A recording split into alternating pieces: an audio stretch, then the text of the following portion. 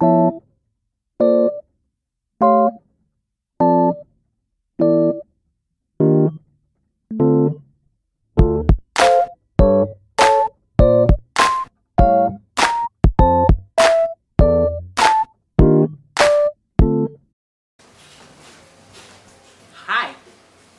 Okay, that was Darky. And today we're going to faux paint a terracotta pot. We'll need some craft paint, paper plates to use as your palette, paintbrush, sea sponge, and of course a terracotta pot. So I've already started this project by painting the base coat. It could be any color you like. Today I chose a chocolate brown. Chocolate is good. And to get kind of a faux marbled look or whatever, all you have to do is use a sea sponge. And you just kind of randomly dab it into your paint. And I've already placed a bit of tan, black, red, and gold. And the sea sponge creates a really cool pattern when you dab it, and I'll show you. All you need to do is just dab the sponge into your paint and then pat it onto your work surface. So start dabbing it, and it creates a really cool pattern, and you kind of turn the sponge around.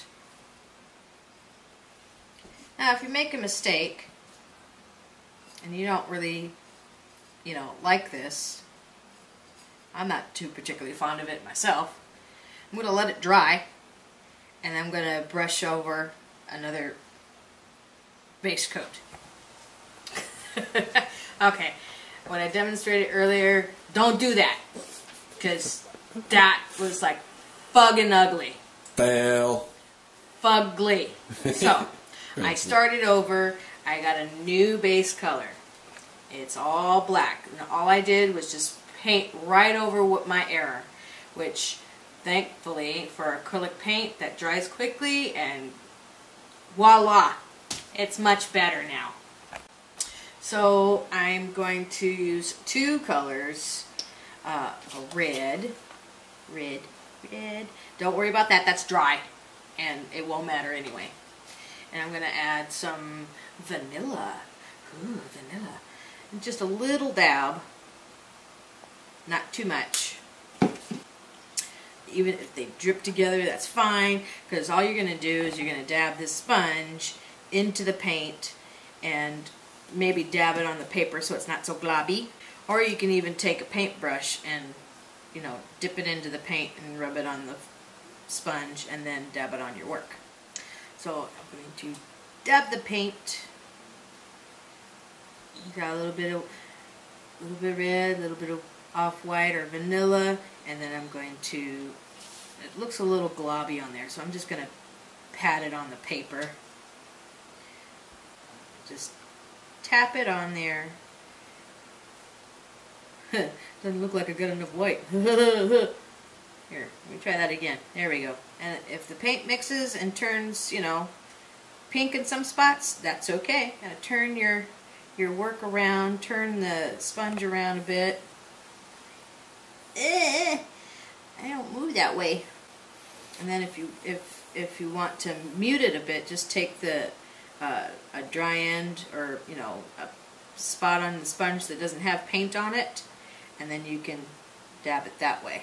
And it kind of gives it a bit of a marbled effect. This is the kind of sea sponge you can get at Home Depot for that faux painting. You can also find this at the craft store. And you can, you can cover it as much as you want. You don't have to worry about doing the inside because, obviously nobody's going to see the inside. And if you get yourself, get paint on yourself, it's washable. It's actually turning out pretty decent. A lot better than the first time. And I'll repeat again, don't brush it like it's a paintbrush, because then that just will ruin the effect. Looks like I'm just about done.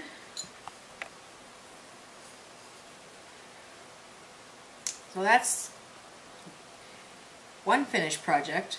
You don't have to worry about doing the bottom because obviously nobody's going to see that.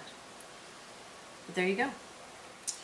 This, I think, is my favorite so far. I love the green, and so I mixed a dark green with some off-white to get this kind of sagey color, and then I used the dark green, off-white, and then a little bit of yellow to get a tricolor marbled effect. And that turned out pretty darn good, I think. This is something similar where I base coated in the red, as you can see the red, but then I used black to paint over it, and then I rubbed it off with a rag to get this kind of antiqued look. Now this only works if there's, you know, a raised design on it. If there's like a carved design, it doesn't really work that well. But there you go.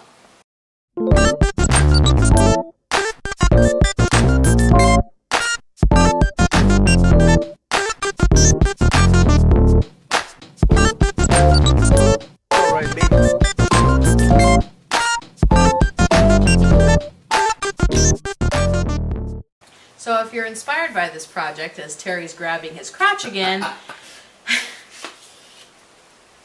and the dog steals your paint. What the fuck?